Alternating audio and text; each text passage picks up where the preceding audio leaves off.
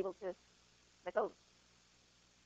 Okay, so there's no form, no feeling, no perception, no formation, no consciousness. So look, there goes what we thought of the skandhas, and with them the realms, because the realms are in the fifth skandha of consciousness. No eye, no ear, no nose, no tongue, no body, no mind. There go the sense organs that are within form. Now look at these. These are the objects of the senses, no appearance, sound, smell, taste, touch. Dharmas are the mind. These are, dhatu is another word, refers to the relationship between them.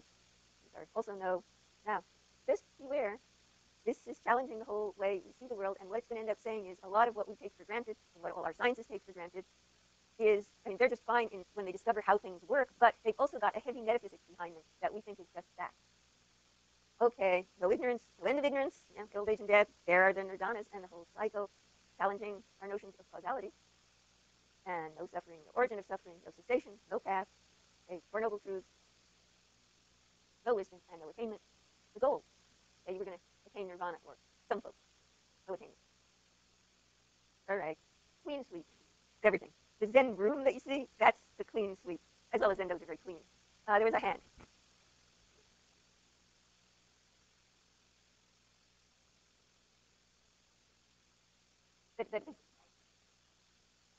Well, Buddhists have arguments about this. Buddhists in this country, because we have all of these traditions here, and they get to talk to each other, and people know about them, and they debate that. So go on.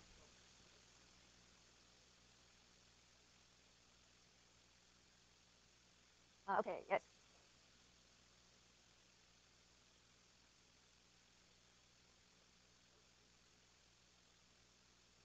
Well, yeah.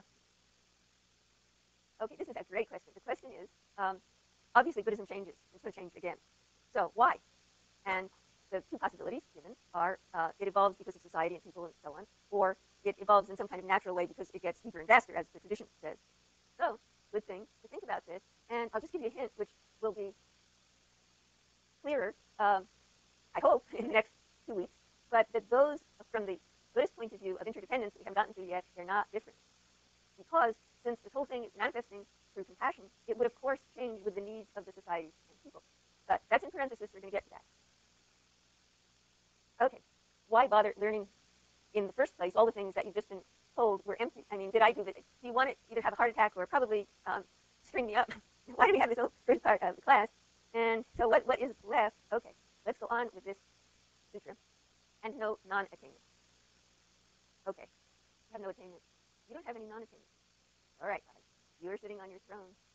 And here's the bad news. You're not going to get anything out of the class. Here's the good news, because you already have whatever it is. But that's going to be a little bit later. Again, in parentheses. Okay, so this is kind of a major watershed as far as I see it, right there in that one little sentence of no attainment and no non-attainment. Remember, just to make it concrete, the old hag who was a beauty, you remember Naropa gets this, seen by wisdom? All right. Some of the sight majors have probably seen this more times than they want to. Okay, now just look at it. The ones who are laughing have probably seen it. It's a reversible figure. It's the beautiful young woman, old hag, and it'll reverse on you. We will post this on the website so you can play with it. Yeah, right. It's like it's a more elaborate form of a Necker cube, and this is really the entire world of samsara. This is a picture of it. That is that seen from the samsara point of view, and seen from Prajnaparamita, woo. Okay, so since the bodhisattvas don't have any attainment, they abide by means of Prajnaparamita, and since their minds are not obscure, they have no fear. Imagine living with no fear. They transcend falsity. Okay, no falsity. And they attain complete nirvana, and the literal translation is they pass beyond the bounds of sorrow. Whoops. And thus all the Buddhas, through this wisdom, attain complete enlightenment. Okay, now the idea is that you're not going to find your own wisdom of Prajnaparamita, except going more deeply and precisely into what mindfulness brings up. So otherwise, it's just a fantasy, and it's language and it's ideas, and it's not really seeing, and then it's not going to do its magical work. And the results of taking the trouble to do that sound pretty good. I mean, they just had this whoopee, we're all these great things. So, and it's a different view of nirvana. So you're not leaving the world; you're abiding by means of Prajnaparamita. So abiding right here through wisdom. And know that emptiness does not mean nothing, or non-existence, or void, or nihilism. It's seeing through things too, with things existing, it is a middle way between those two of the world having its own different reality. It's known by a different kind of knowing, and that's why I've been trying to prepare you for it the whole time, because you kind of have to do that even to get the first part. And then it goes into this thing about a mantra. So this, we didn't have any of that before.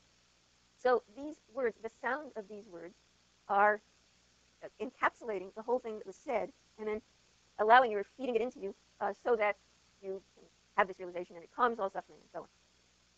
And here's the mantra, Om Gate Gate Karadate Arsam Gate Dodi Swaha. And you have a whole reading that goes into all the words and talks about what they mean, and future lectures will be expanding on that.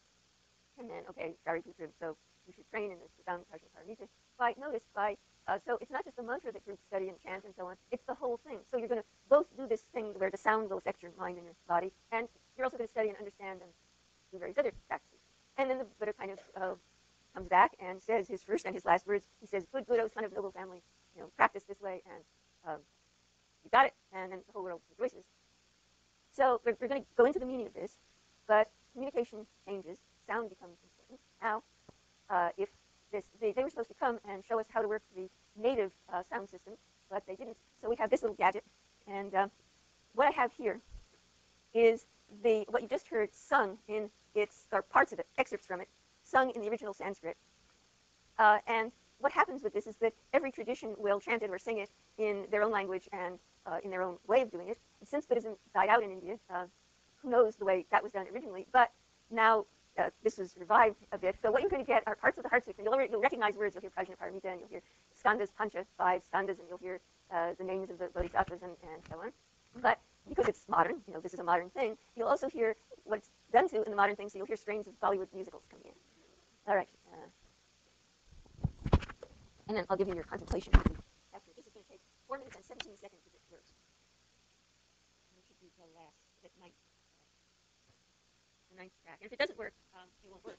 And you'll get it next time. Does it have batteries? Ah, okay. All right. I'll tell you I'll tell you your contemplation, and then you'll get to relax with this singing. Maybe. Okay. What? 9. It's to pick anything that strikes you from either the Thich Nhat Hanh video or the Heart Sutra and to chew on it deeply, because any one thing that you go into and chew on and contemplate is going to be the doorway into all the rest. Okay, now.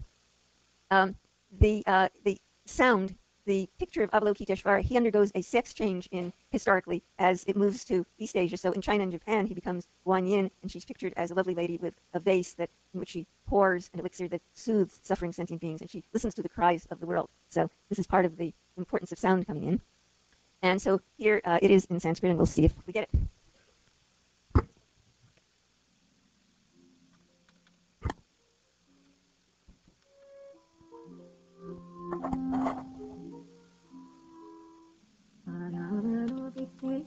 Bodhisattva Gambhira Pratya Paramita Charyam Charamano Yavano Vitti Sar Pancha Sangha Swatasya Svabhavachunya Prashati Sar Nihai Sariputra Rupa Shunyam Shunyata Hiva Rupa Rupana Pratachunyata Shunyatayana Pratasarupam Yadrupam Sa Shunyata Yatshu Niyata Sarupam Evam Deva Vedana Samya Samskara Vijnanam Nihai Sariputra Sarvadharma Sunyata Anupanna Aniruddha Amala Vinala Paripurna Tasmat Shariputra Shunyataya Narupam Navedanam Sanghana Samskarana Vijnanam Nachakshusrotra Dhara Jiva Kaya Manasya Rupam Shraddha Gandharasa Speshan Viya Dharma Nachakshudhatu Yavatna Manovidyanam Dhatu Navidya Navidya Chayo Yavatna Jaramarana Najaramarana Shraddha Sadukha Sindaya Nidurana Samayundasmanaprapi Bhagavatisarpanam Prajnaparamita Shrika Vivaradya Chittavarana Nasti Vatrastrastu Viparyasadi Ganga Nishani यद्वयावस्थित सर्व बुद्ध प्रज्ञापरमित आश्रित अन्तरसंगोहिं अभिसम्बुद्ध तस्माज्ञाप्रिय प्रज्ञापरमितमहामन्त्र महाविद्यमन्त्र अन्तरमन्त्र असमसमाधिमन्त्र सर्वदुःखप्रश्नान् सत्यं मां त्यक्त्वा प्रज्ञापरमितमन्त्र तागेन तत्परतिगतिपरगतिपरसङ्गते बोधे स्वाहा